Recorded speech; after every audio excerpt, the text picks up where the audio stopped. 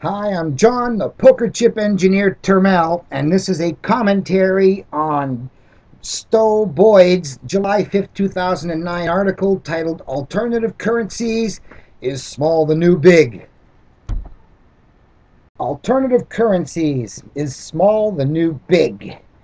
A recent piece by Ben Bolt at Worldchanging suggests that alternative currencies seem to pop up in bad times, but may not have a real impact on local communities, even in the worst of times. Tell that to the people in Argentina. From Worldchanging, Bright Light Local Currencies Grow During Economic Recession by Ben Bolt. Quote, at least 4,000 complementary currencies are now estimated to be in circulation worldwide, compared with fewer than 100 in 1990. According to Bernard Leiter, co-founder of the euro and now a local currency proponent. And me and Bernard, the banker, go back way far in our arguments. And you notice he didn't say global currency proponent, which I am. I'm in favor of global hours, tradable anywhere I want. So he's never supported Unilets, ever.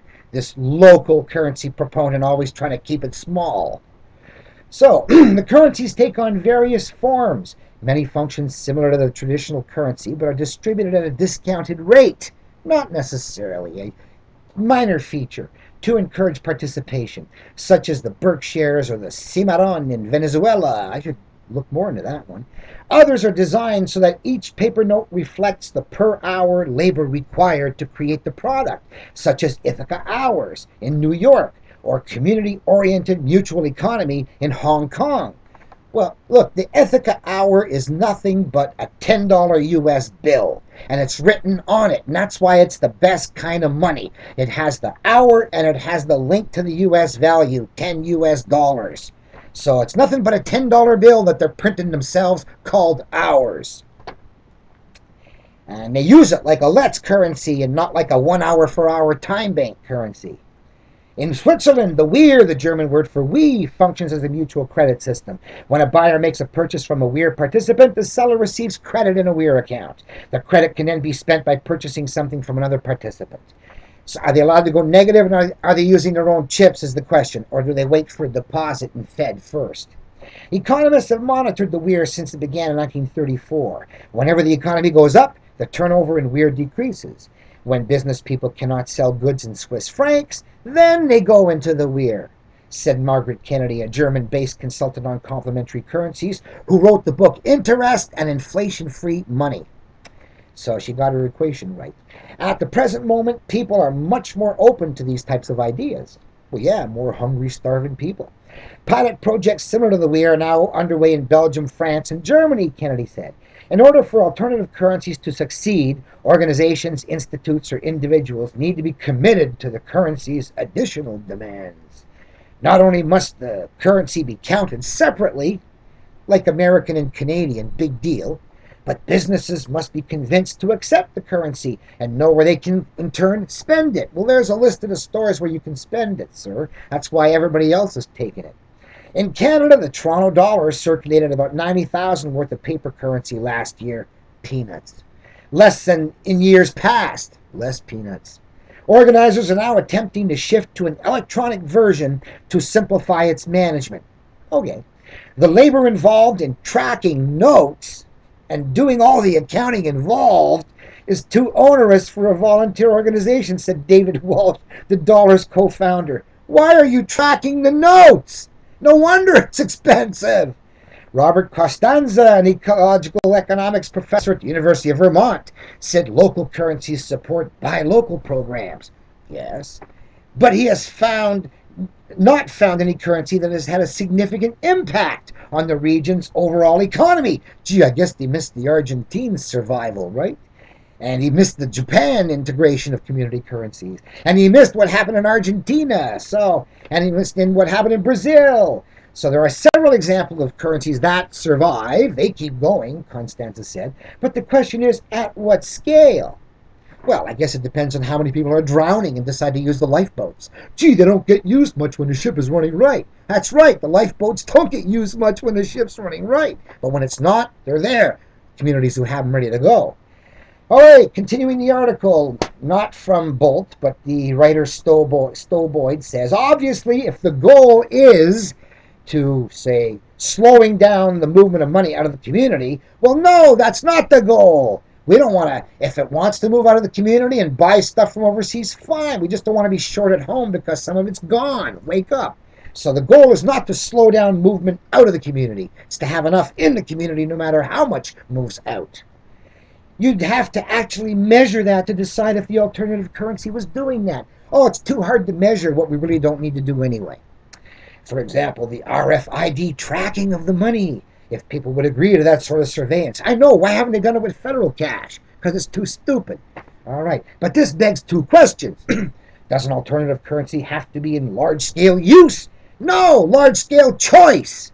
Everybody uses a little bit. Is it possible for it to be a success at small scale? Well, big scale and small scale too. Do alternative currencies have to stand for something? Yeah, the value behind the pledged collateral at the cage. Give me a marker for 10 hours a time and you're promising to work 10 hours. Value.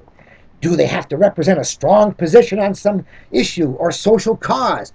Well, no loan sharking. That's the only issue we're dealing with. Why represent our collateral with the loan sharks' chips for a fee when we can represent our collateral with our own chips for free? Regarding the first question, which I think is small the new big, we have to return to what we know about social systems. The overwhelming majority of alternative currencies are associated with some alternative organization, like the Berkshires Inc., organization behind Berkshires. Although these groups are formed to do something other than what national governments do, they, in effect, are setting themselves up as a simulacrum of government. Well, they're doing the government's job when the government ain't doing it right. Or at least the part of the government that circulates money. So when the government isn't running the bank right, the communities are going to run their own banks right. And I think this is an impediment to the socialization of alt cash. Well, I don't think so. I think that successful alt cash will have to take a strong stance on some issue, like putting a higher value on local economic resilience than maintaining a level playing field with the national chains.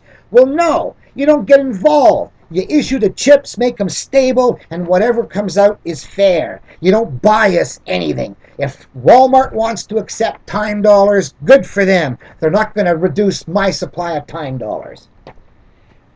Even if they take a lot out of the community for right now till we earn them back. So, in essence, I think successful alt cash will have to be almost subversive. Well, yeah, it's going to supplant the usury banking system, get rid of the loan shark debt service, the yoke of oppression from people's necks, and set people free. That is kind of subversive of the established order that people haven't voted for. Shall we have debt slavery or not? Never got the chance to vote on that one. So, it'll have to be involved in a fight against something. Well, yeah, debt slavery. A fight against specific forces. Well, the banking system's engineers identified the positive feedback, and we only have to reprogram and cut one loop, so it's not as if there's a lot of people involved in stopping us from fixing the software, right? I think that's okay. Alternatively, we could have personal money. Well, yeah, okay, that too. Backed by their own resources. Social money. Imagine if there were an online, perhaps open source mechanism to allow anyone to create money, their own IOU, backed up by their own reserves, time, like that envisioned by the Open Money Development Group, to be reviewed later in detail in a later post. I might create 1,000 Stowe bucks at my email address and circulate them to those I know. Well, that's what I did at my website, but I didn't create Stowe bucks. I created Termel hours. And I sent a 5-hour IOU to 39 nights out of 40 in Europe to maybe 11 or 12 or 15, 20 different places, people, saying I owe you a night back in Canada. So that's exactly what I did when I set up my own Let's account on the internet. Is I did that 11 years ago. So, and perhaps I have a personal cause, and the money is designed so that when someone takes it out of circulation, By exchanging it for US dollars or euros, a small percentage is allocated to a fund and then directed to the cause I care about. Look, they don't need your money no more. If they're a good cause and people are involved and want to earn a paycheck doing it, they're getting it already. They don't need your charity no more once money's fixed. So you don't need these little machines to divert a percentage of all transactions. It's accounting for nothing. Don't need it. So, people that know me would be likely to accept this money from me, especially if this practice were commonplace. Well, everybody in Europe accepted my IOUs for a night back in Canada, and I'd probably accept yours right away because it's not much to back up your promise, is it? If you can't find someone to take my IOU at your place, what's wrong? How come you haven't got a friend with an empty room? He'll take my IOU, so I don't worry about you reneging on your promise. If I need a room in your town, you're going to be able to find someone who'll take my IOU, won't you?